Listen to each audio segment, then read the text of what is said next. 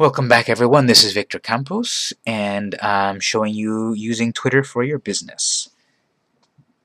On our previous video, we went to search, that is simply typing a search term, and interacted with people, tweeted to people. And this is real time, so there's been 95 new tweets. And I've just started to tweet with random people, 20 more tweets. People like cookies. And the point of this is, I'm talking to strangers, and the point is I want to get those strangers to interact with me, and I think I did. If I go up here, I've got a notification. So the notification screen we've seen on a previous video is where it tells us what has happened. Has anyone followed me? Has anyone replied to me, retweeted me, etc.? Now, I have not checked this notification. We're going to see it live. It'll probably be positive because I've been positive in my tweets, but you never know. So I want to go to notifications, and I've got here Tommy Duran replied to me. So I had tweeted, "We work with cookies all day long, but we can't eat cookies all day long. What a conundrum." And he then replied and added to my tweet. He said, "I'm so sorry." I'm going to take that as a positive, as he's just trying to be fun and replied to me. So actually, this is a very good tweet. There's a lot of nuances that have happened. He replied to me, so I get the notification, but actually the way he replied then was also public to his followers. When you reply to someone, and I'll show an example over here, I'll go back to searching cookies. If I click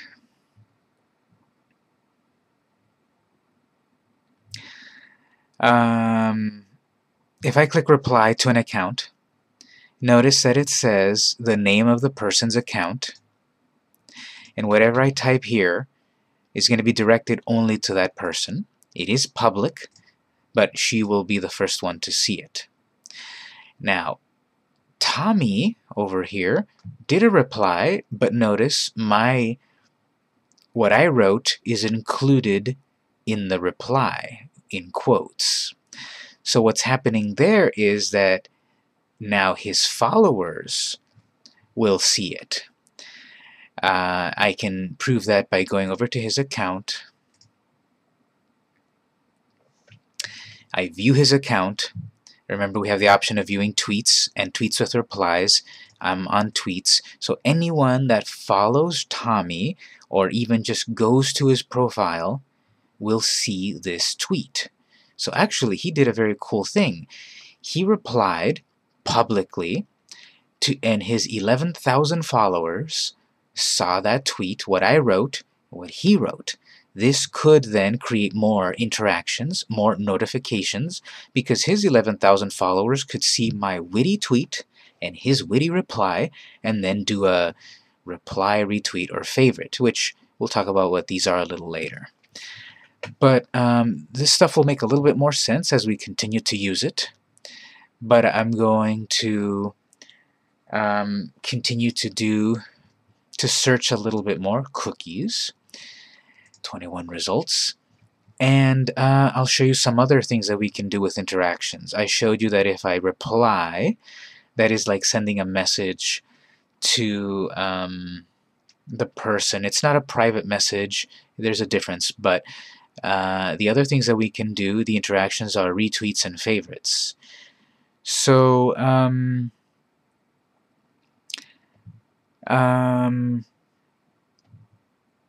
replies that appear here, results that appear here from searching a word will either appear because a person has said the word that I'm searching for in their tweet, or that word is in their name. So Courtney is at Cookies and Cream.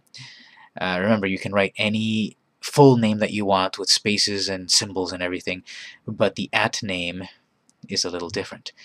So I could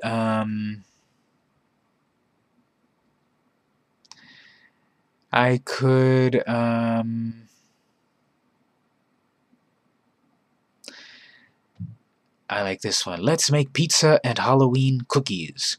So if I select a retweet, it'll confirm. Retweet this to your followers. So the purpose of a retweet is that I see someone's tweet that I like, that I approve, that I want to spread to my followers. And when I select retweet, my followers will see it. I see that when I'm on my home screen, where I never followed Lance Ulanoff, but Mashable did, and so they retweeted and now I saw it. So what I could do with that is interact with it.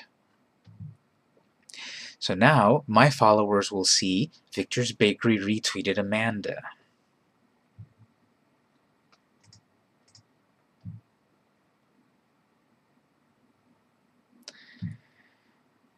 What I've also got is the opportunity to simply favorite.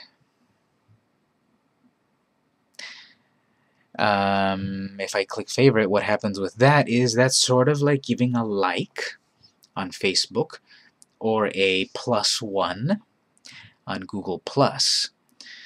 It's a little bit of a thumbs up sort of thing. I liked what Tane wrote here, so I gave her a favorite. And the point again of the retweet, of the favorite, of the reply is for me to get interaction. So I did a favorite, but what I'll also do is I'll reply to her. She says, the idea of letting someone borrow my cars just sounds crazy to me. Lol, I don't even share my chocolate chip cookies. So I'm going to reply to that and say, we hear that. When we bake a batch of cookies, it almost makes us sad to sell them. Now, when you interact with people, you could be replying with something funny. You could also reply with a question. A question entices people to answer it, and that then creates the interaction. So we can say, when was the last time you had a chocolate chip cookie? Now wait a minute, I'm typing this, and I get to the point where my words turn red.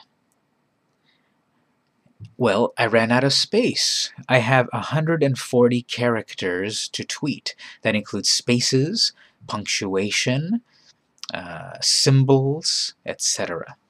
And so I've gone over my limit, 15 characters. So either I'm going to need to shorten my tweet, edit it somehow, decide what to do.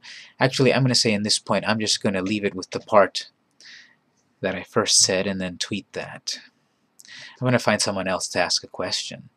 So I know that more results have appeared, so I'm going to go here. Let's see, what else do we have? Hot cocoa cookies. I'm probably not even going to bake cookies. I'm just going to eat the dough. Alright, so I'm going to reply to that. Sounds like a great plan. What flavor of cookie will you partake in? So I asked a question, hopefully I get a reply, and this is a part of social and social media.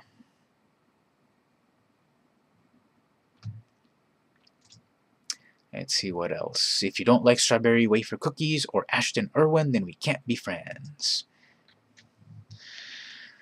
So again, you could interact for the purpose of getting some notifications of interaction. That was one way to get possible interactions. On our next video, we'll look at some more ways to get interactions.